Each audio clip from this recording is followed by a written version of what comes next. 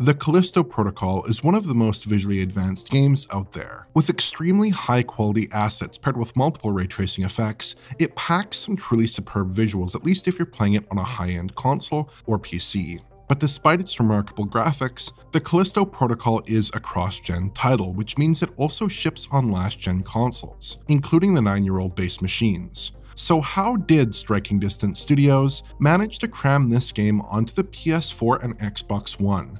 Is last-gen Callisto serviceable, or do the cuts simply run too deep?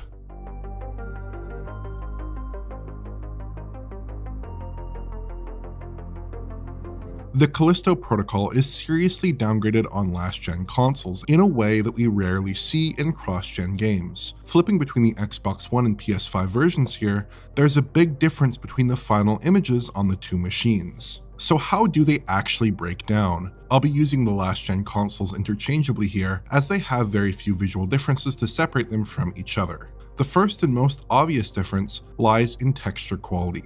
Across the board, the 2D artwork has been hugely simplified. With the 1S and PS5 in performance modes side by side, texture resolution is much lower on just about every surface in the game. From the main character's jacket to metalwork on the ship interior, texture assets are much blurrier. And it's not just resolution that's been cut back. A lot of the overlaid textures are simply missing, like the security label on this robot or the warning sign on this beam. Even the Series S, which does have moderate texture quality reductions compared to PS5 and Series X, looks much better than last-gen console. After loading a saved game, textures can take a while to load in fully as well, sometimes taking upwards of 10 seconds before the full-res assets appear. In certain cutscenes, textures would fail to load entirely for a few seconds as well.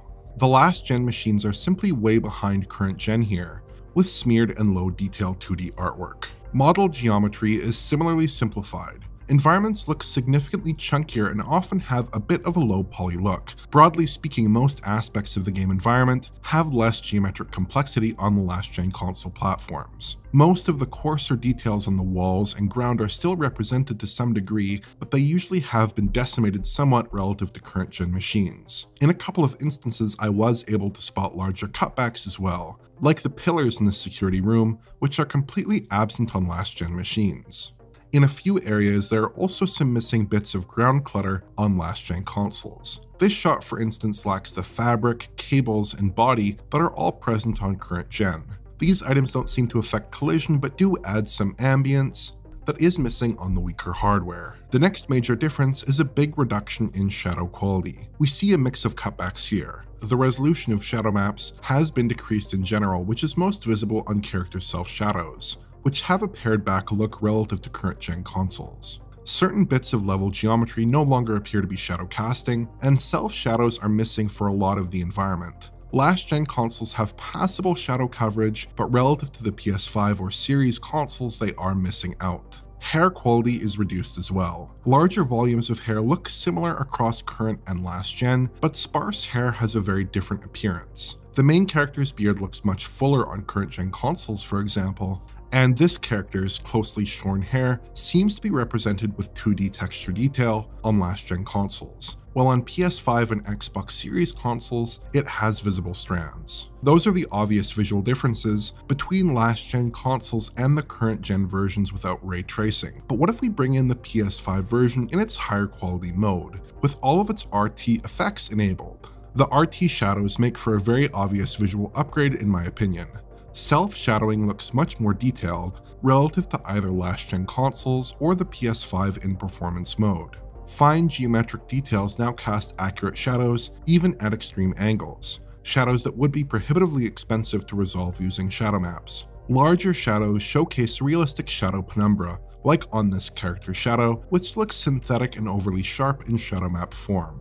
RT reflections also have a pretty major impact on the visuals. The clearest improvements come when looking at glossy surfaces that are parallel to the camera, where appropriate screen space information is lacking for reasonable SSR coverage. More subtle improvements are visible in rougher, metallic materials, where the RT reflections provide more accurate color on the PS5 version here. Taken as a whole, the last-gen versions of the Callisto Protocol are comprehensively downgraded relative to current-gen machines, though the cutbacks don't really come as much of a surprise. With older GPUs and slow mechanical storage, the full-fat Callisto Protocol experience was out of the question on 8th-gen hardware. But the final result ultimately looks pretty decent on the last-gen consoles, at least taken on its own terms.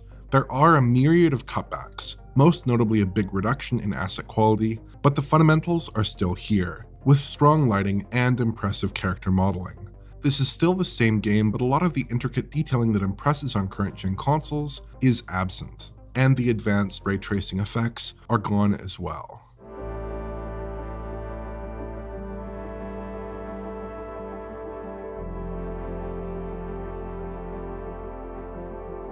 So we've talked about the differences between last-gen and current-gen consoles, but what about the differences between the individual last-gen machines? As I said at the outset, there's very little to distinguish them really. They generally do look very similar. Even the additional RAM on the One X hasn't led to an improvement in asset quality, suggesting that storage bandwidth may be the primary bottleneck, or that the last-gen versions were homogenized for production reasons.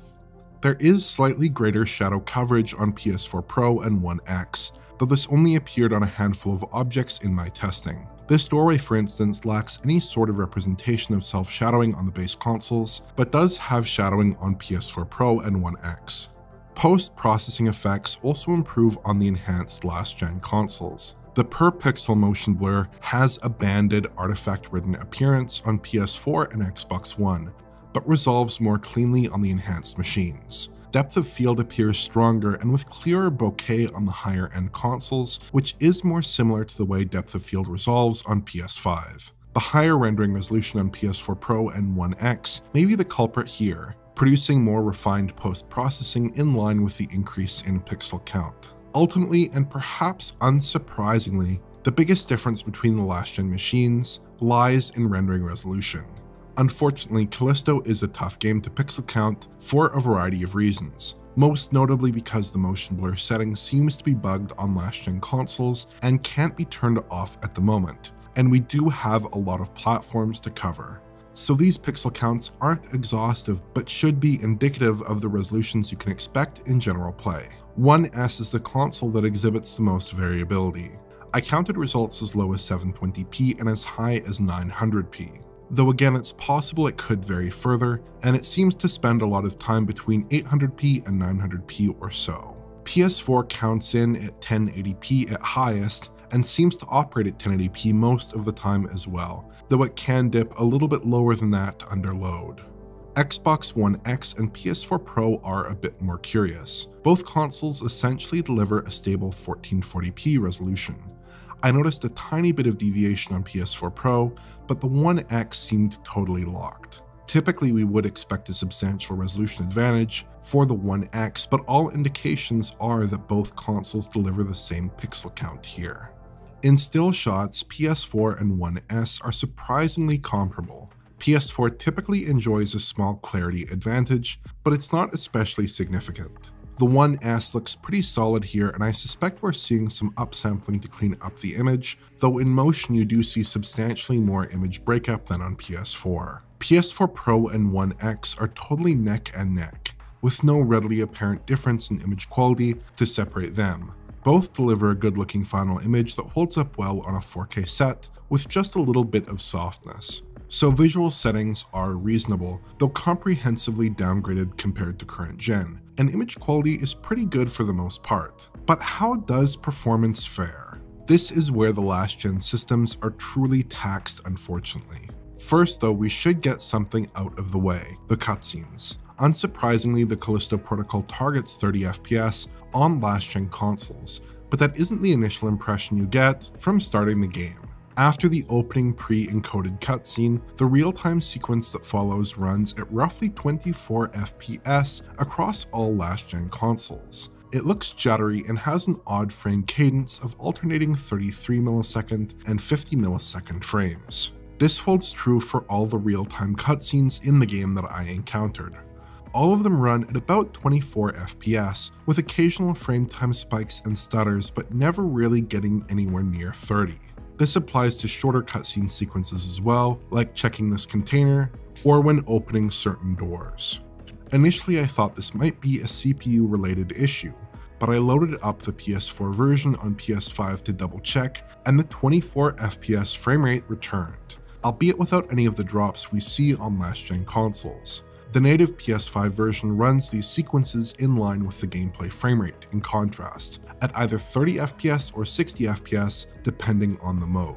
So the 24 FPS cap does seem intentional, but it seems likely that there's a performance-related rationale for it that specifically applies to the last-gen machines. And while 24 FPS may be cinematic, it really looks quite off-putting, juxtaposed against the 30 FPS gameplay.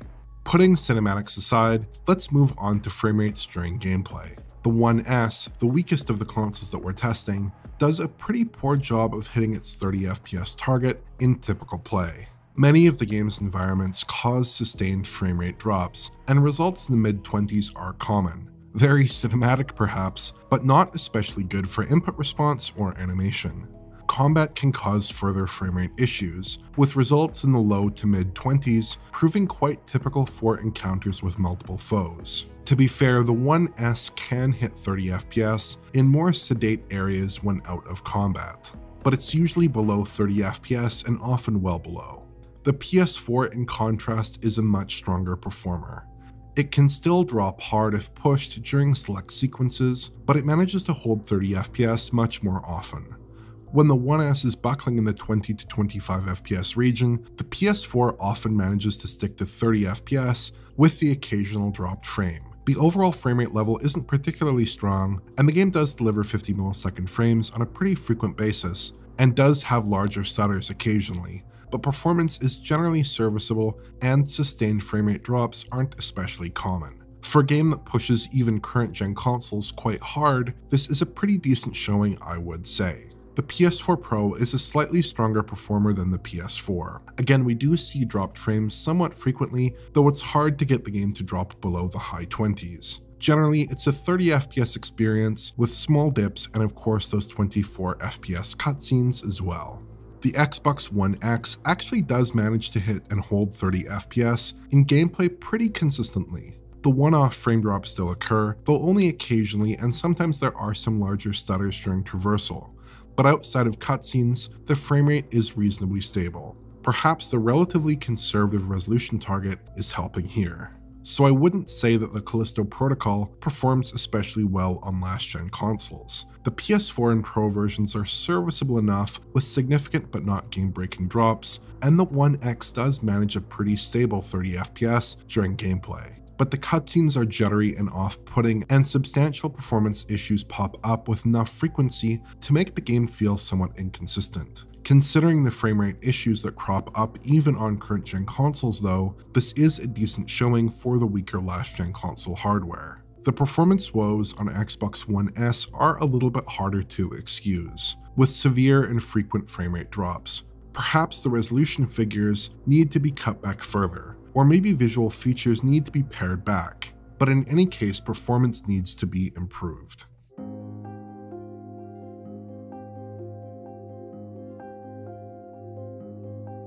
The Callisto Protocol was never going to be a typical modern cross-gen game.